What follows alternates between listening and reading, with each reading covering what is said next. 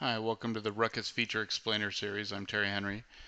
Today we're going to talk about the ICX and how to verify file hash values. So if you've ever downloaded code and you see that MD5 checksum.txt file and you wonder how to use that, today we're going to learn how to do that, as well as how to verify not just an MD5 value but an SHA1 value or a CRC32 value should you wish to do so. So this will validate whether files that you've downloaded are corrupted or have been manipulated, and once they're on the switch, before you reload the switch, you can validate is that the exact code from the that was from Ruckus, right? Or has something happened to it? The last thing you want to do is reboot into corrupted code, or even worse, reboot and start running some kind of manipulated version of code. So this is going to tell you how to do that.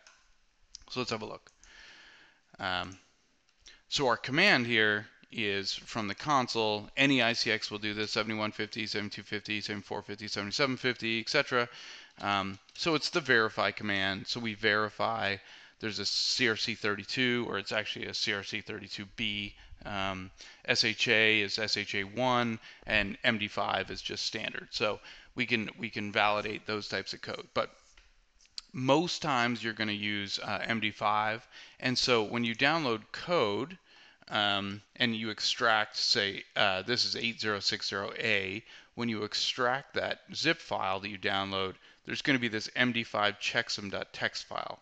So if you open that file up, what you're going to get is you're going to get a list of all the files in the archive and then the MD5 values. So you can generate MD5 values on your local drive, right, and to determine whether that's true.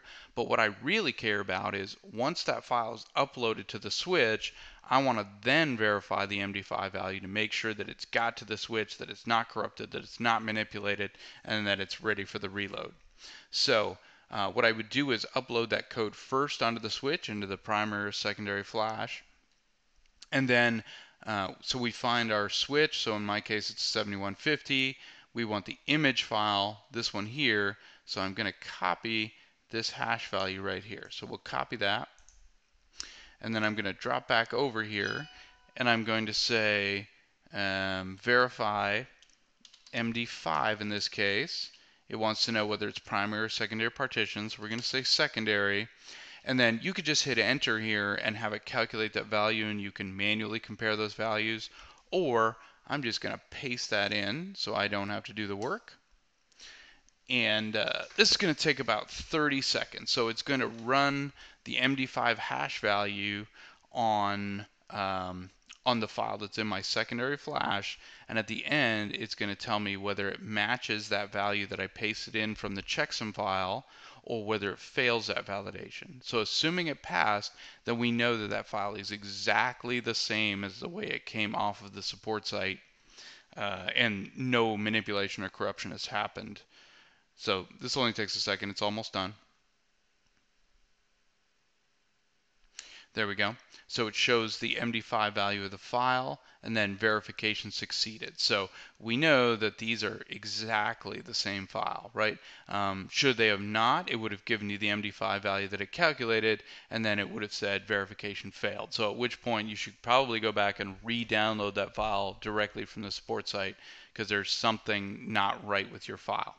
So our other options here, CRC32 or SHA. So you can calculate the SHA value, and so there's a website I found. You could throw it into your favorite search engine and find a converter, or you could find a local converter. Say if you're running Linux, you could find a local converter that will convert those, or at least calculate the SHA1 value or the CRC32B value off of that file. So in this case, this is called hash.online-convert.com. So, I don't know too much about this site. In fact, I know nothing other than it came up in a search, but it seems to work pretty well. So you choose your hash encryption. So we'll choose SHA1 here. And then you have a whole bunch of options, right? So you can upload the file to have it calculate. You can also have it choose that file from your Google Drive or your Dropbox, but we're going to upload that file. So we're going to browse.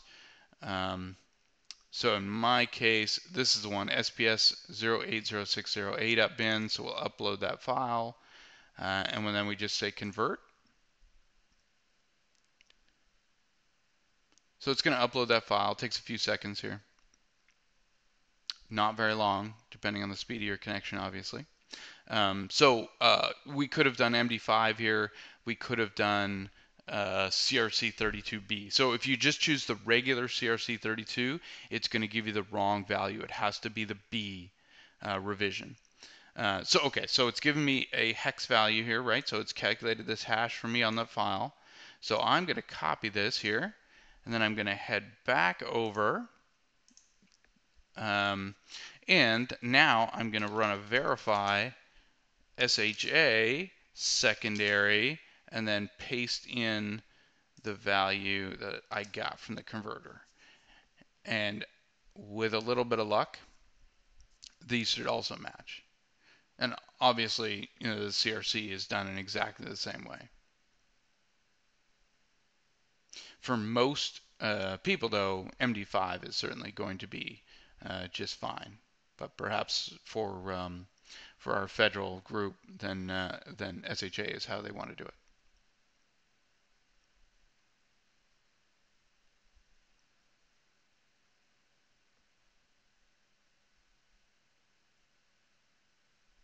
Okay, so verification succeeded. So I'll just give you one more example of when it doesn't succeed, right? So let me, I'm going to use that same example, but I'm going to say primary. So I know that there's a different version in primary.